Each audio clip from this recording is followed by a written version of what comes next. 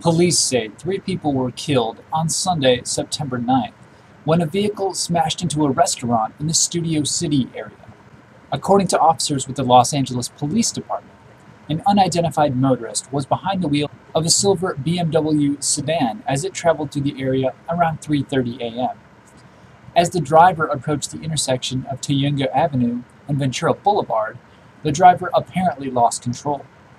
Investigators say the BMW left the roadway, striking a gas main and a tree before smashing into Reno's Pizzeria, east of Ridgemore Drive. The impact caused the vehicle to catch fire. Paramedics responded to the scene but were unable to save 3 occupants of the car, a female and 2 males. One of the deceased victims has been identified as 25-year-old Jason Shmelnik, known for his appearances on Dancing with the Stars. Feel free to share your thoughts and memories of Jason Shmelnik by leaving us a comment. If you've been involved in an accident or you know someone who has, we're here to help.